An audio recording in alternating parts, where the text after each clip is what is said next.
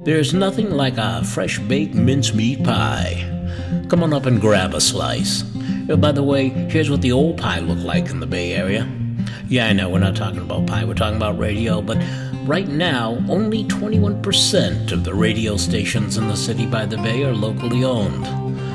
But as I said, we've got a brand new pie, clean and clear as a tall, cool drink of water.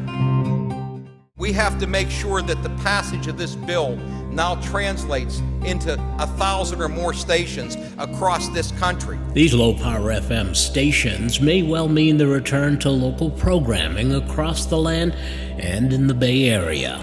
The reality is, for once in our lifetime, Congress has passed an act that really works contrary to media consolidation. Media Alliance is one of a number of groups around the country that's trying to get the word out about these new low-power FM frequencies. We're all tiny nonprofit organizations, so when we look at a number like 10,000 radio licenses and having to get all of these applications in at once, and all of these groups activated and understanding what it is that they need to do to take advantage of this opportunity, it's a huge, huge undertaking.